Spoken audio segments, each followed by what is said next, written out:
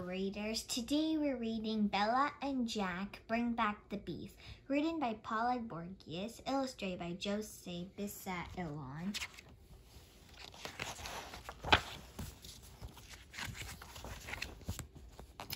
Bella was bee crazy and Jack wasn't. When Bella wanted to study honeybees for their science fair project, Jack moaned, "I don't even like bees." Bella insisted, "I already know a lot about bees, so the project will be easy peasy." Jack had at least 4 other great ideas, but he couldn't argue with that. "This weekend, we can bike to the farm in the city and talk to Mr. Papadopoulos, the beekeeper. Mr. P loves bees even more than me." That Saturday, Bella told Jack about how she once dressed in a beekeeper's suit and helped Mr. P check inside the hives. "That sounds scary." "No, bees are gentle," said Bella. "They're scared of us disturbing the queen and her thousands of new babies." "Thousands of baby bees?" Jack shuddered. "And 50,000 workers," said Bella, grinning. When they reached Mr. P's hives, Bella knew something was wrong. Her old beekeeper friend sat alone on a stump looking terribly sad. "My bees are gone," said Mr. P.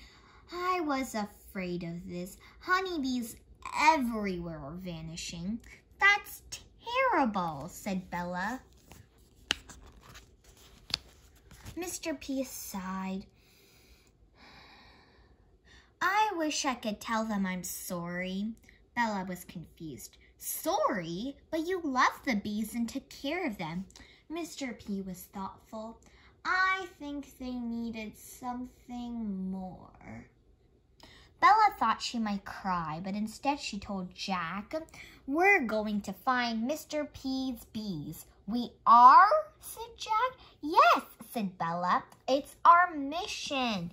Panicked, Jack said, "But what about our science project?" Bella gave him a look. Jack sighed. The friends set off. "We could put up posters like when a dog goes missing," said Jack. "There's no time," said Bella. "Let's ask if anyone has seen the bees." They met a couple of farmers picking blueberries and told them about Mr. P's bees. "Oh, we need bees," said one farmer. "They carry pollen from flower to flower so that food like these blueberries will grow." "Did you know we have the bees to thank for 1 in every 3 bites of food we eat?" "Amazing," said Bella, who thought she already knew everything about bees. The other farmer told them that he hardly sees bees anymore. In the old days, there were fields of flowers. Honeybees need flowers, lots of them, different kinds, different colors. Bees drink the nectar and turn it into honey for their hive. "I don't see any bees either," said Jack. "Maybe this is an impossible mission." Bella sighed. "We have to keep trying." They kept looking until Jack's stomach grumbled with hunger. Bella jumped off her bike. She danced in a figure 8, a wiggle to the right, a waggle to the left, a frantic wiggle waggle, and then she went around in circles, all the while pointing to her bike basket. "What are you doing?" asked Jack. "Bees dance to tell each other where to find food, and I packed us lunches." Jack ate all of his lunch and half of Bella's. "I wonder what bees eat if there aren't any flowers," said Jack.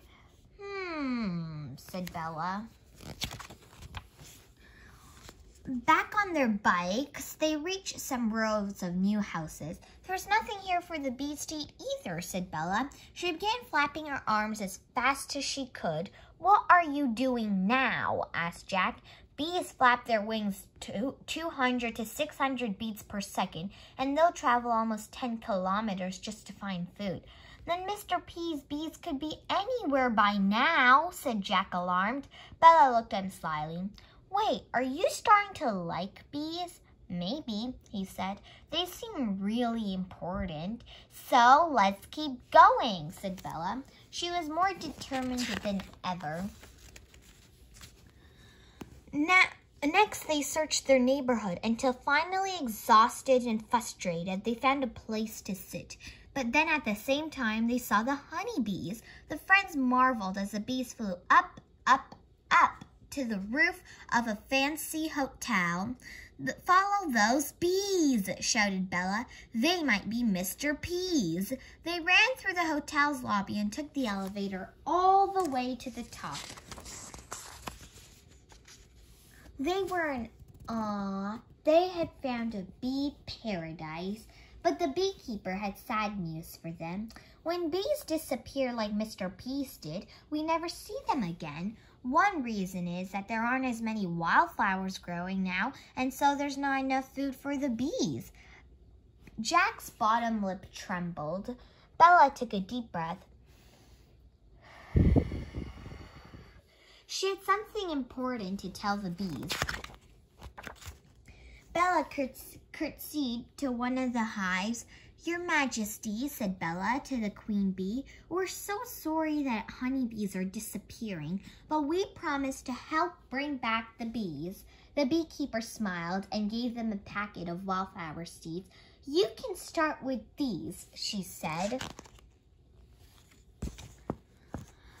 When they presented their winning science fair project the following week, Bella dressed in a bee costume and Jack wore a bee-striped tie. To start, Bella told the audience, we need to give the bees more wildflowers.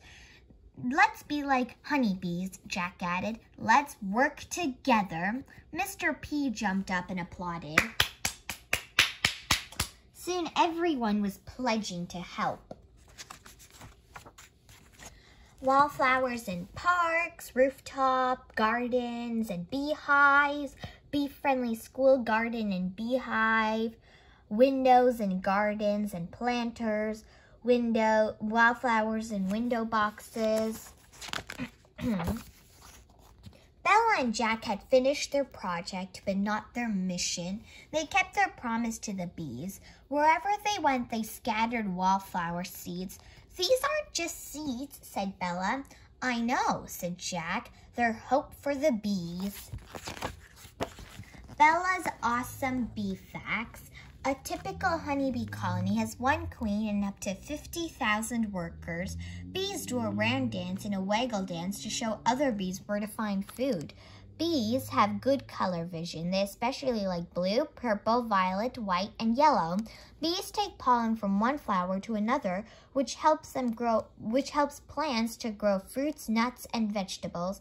Bees need wildflower pollen to stay wildflower pollen and nectar to stay happy and healthy. The end.